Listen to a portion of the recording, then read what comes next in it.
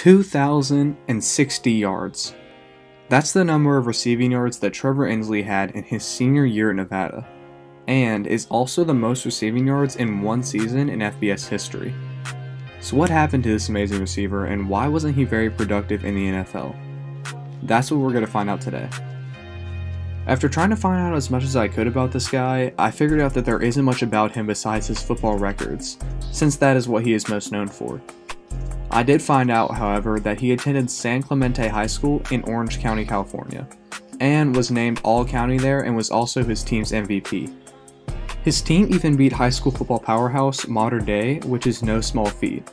The size of his school when he was there was a little over 2,000 people, so he wasn't playing in some 1A school in the middle of nowhere. He excelled at the highest level of high school football. After his high school career, Trevor decided to attend the University of Nevada in 1996, and as a freshman had 36 receptions for 574 yards and 5 touchdowns, which is really good for your freshman season. But that was nothing compared to the next 3 seasons of his college career. In his sophomore and junior year, he had amazing stats, going over 1,000 yards in both years and having double-digit touchdowns his junior year. But what was to come was one of, if not the greatest statistical season by a receiver in college football history.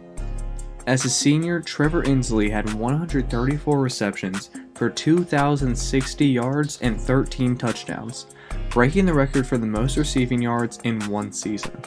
When his collegiate career was all said and done, Trevor Insley held 6 records, which were the most career receiving yards with 5,005, the most career receptions with 298, the most single-season receiving yards with 2,060, the most career games with 100 yards or more with 26, the most 200-yard games in a season with 6, and the highest yards per game in a season with 187.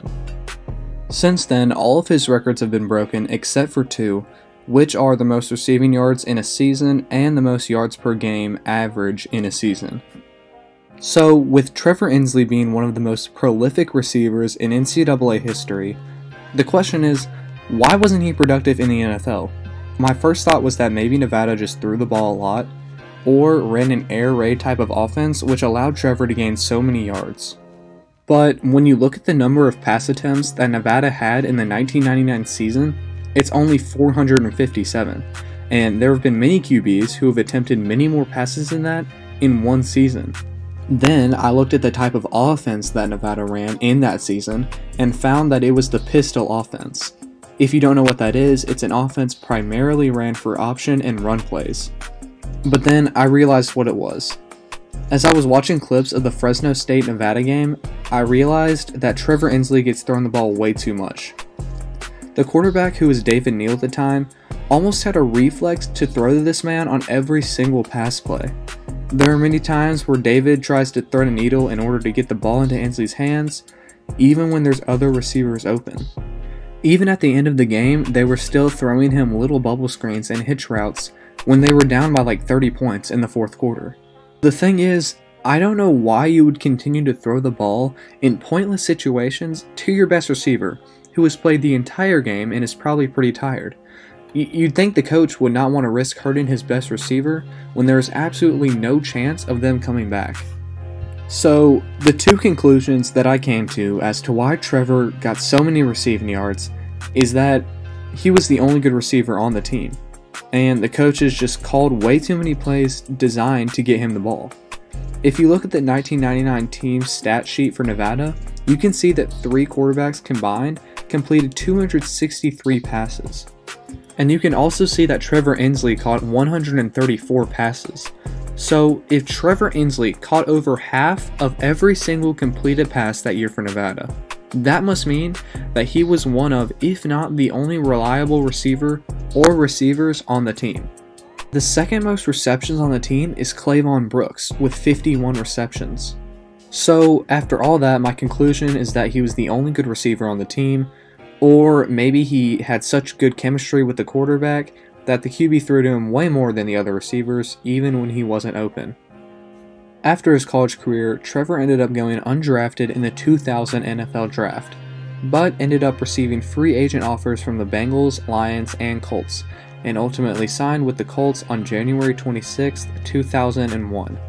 He was then selected by the Colts as one of 6 players to be sent to the NFL Europe League and join the Barcelona Dragons, where he was pretty productive, as he had 61 receptions for 658 yards and 2 touchdowns.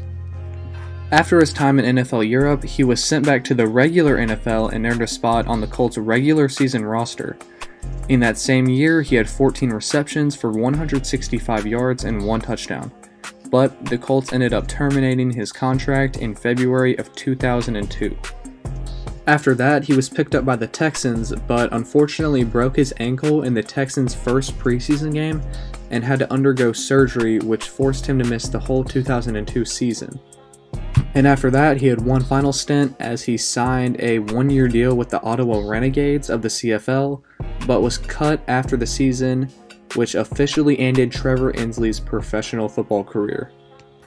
So the question is, for a receiver who recorded one of, if not the best statistical receiving year in FBS history, why wasn't he at least average in the NFL? Here's my theory. Trevor Insley was throwing the ball a lot at Nevada.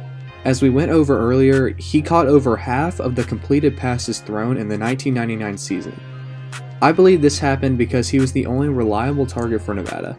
Therefore, he was thrown to on almost every pass play. If you were a receiver and got thrown the ball as much as Trevor, you are being set up for success no matter how much talent you have. So basically what I'm saying is that the only reason Trevor Insley was successful in college is because he had an incredible amount of targets, which led to all of his other stats. And once he got to the NFL and didn't get the amount of targets he did in college, he was not able to be productive. I think something we can take away from this is that stats aren't everything. You can't define a player by his stats only. There's other qualities like leadership, speed, strength, endless qualities that contribute to what a player is and what they're gonna be in the NFL. So guys, that's gonna do it for today. If you guys liked this video, please leave a like and subscribe, as that helps the channel to grow. That being said, until next time.